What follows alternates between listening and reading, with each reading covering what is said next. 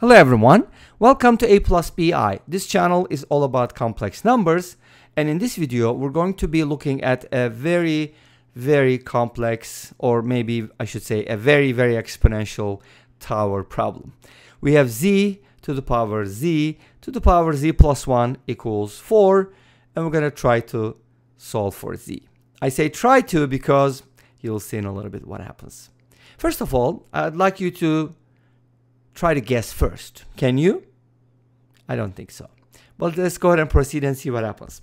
We have z to the power z plus 1, so that pattern breaks on the third or at the third level. Why? Because for a good reason. You'll see.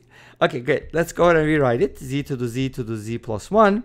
Now I can go ahead and actually write z to the z plus 1 as z to the z times z to the 1. So this becomes z to the power z to the z times z, because z to the power 1 is the same as z. And then, because when the exponents are multiplied, it just means the superpower property.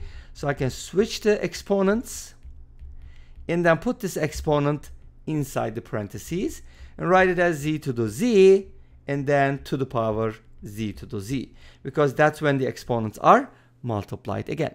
But guess what? This is nice. You know why? You'll see.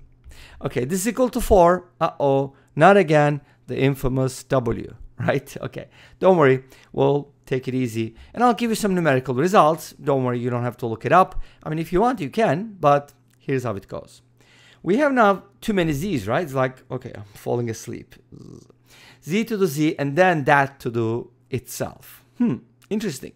Let's go ahead and use substitution because I see repetition. Z to the z, let's call that u. Yes, that's u. So from here we get u to the u equals 4, right?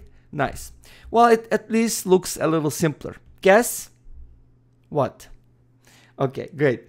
So from here we can kind of write u to the u as 2 to the 2, and from here u equals 2. You got that? Cool. Now, that is a solution, but do we know for sure that's the only solution?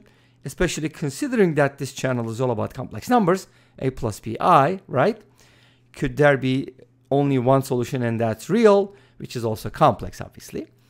You could also write it this way. U to the u can be written as e to the power u ln u by using the exponential. And then this is equal to 4, but I can write the 4 as e to the power ln 4. So I basically exponentiated everything, which is nice because from here we get something super duper nice. Instead of saying u to the u equals 4, now we're going to say this equals ln 4. Make sense? It's just a different level, which is really cool because we're going to apply some very special functions. I know some people don't like it, but don't hate it. I was kind of not liking it very much, but then I saw some applications. It's kind of like a numerical solution, right? And calculators can do it. It's just a way of expressing things, and the quintic equation doesn't have a formula. I don't know why I said that, but anyways, let's proceed. Now we have this thing, but I want to turn it into something that looks like t to the t, so I can w it, okay? And what happens if I w t to the t with Lambert's w function? I get the t. That's all it is. Don't make it too complicated. Now, here's what I'm going to do. I'm going to write this first, ln u, and then u will be replaced with e to the power ln u. You know why? Because I want to turn it into t e to the t. That's why. And now it is. This is my t, and obviously I have t e to the t. And if I apply Lambert's w function on this, it's going to turn into ln u. What happens if I apply it on ln 4? Who knows, right? That's the tricky part, because you don't always have a simple answer. But at this point, we can express u. How? We can express u as e to the power w ln 4, right? Because e to the power ln u is u, right? So there we go. So we kind of got an expression for u. And one of the values, remember, one of the solutions was u equals 2. So do we really get 2 from here? Let's find out. So if you take Lambert's w, apply it on ln 4, which you can write as 2 ln 2, And then obviously we can do the same trick, ln 2, and then write the 2 as e to the power ln 2. And when you apply Lambert's W on t to the t, you're going to get t, which is ln 2 in this case. But we have ln u on the left-hand side. Where do I get that? This one. Ln u is equal to w ln 4. So ln u equals ln 2, which implies u equals 2. But again, this doesn't tell me that, okay, u equals 2 is the only solution. And we're not even looking for u. I mean, we're looking for who? I don't know. We're looking for z. Yes. Okay, now we're not looking for u, so don't worry about u. Okay, so another u value besides this, I'll give it to you for free, is e to the power w of ln 4, which is approximately negative 0.078 plus 0.290. How do I know that? Do you think I evaluated it? No, I'm not a machine, but Wolfram Alpha is a machine. Do you like it? Anyways, that's one of the solutions. Okay, great. So, but wait a minute. What is u? What are you? Who are you? Well, u is z to the z.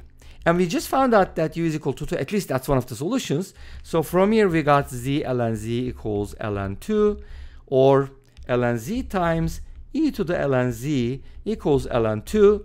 And then if you apply Lambert's W function on both sides, like this, w this, w that, you're going to get ln z equals w of ln 2. Uh-oh.